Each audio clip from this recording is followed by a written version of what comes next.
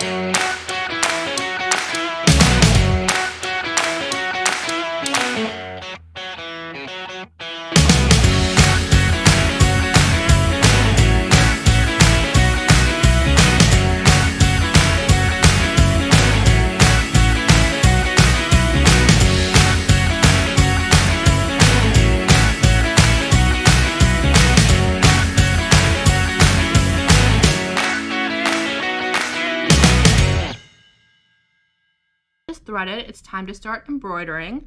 I'm going to be doing a stitch called the back stitch. You want to pick a point to start your stitch. I'm going to start at the bottom of my stem.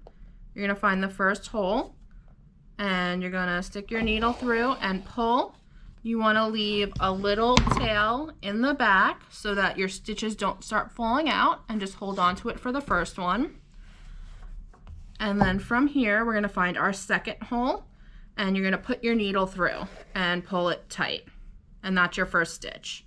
From here you're going to find your third hole, stick your needle through like that, pull it through until there's none in the back, and we're going to go back to our second hole, so that's our back stitch, and you're going to stick it through and pull it tight.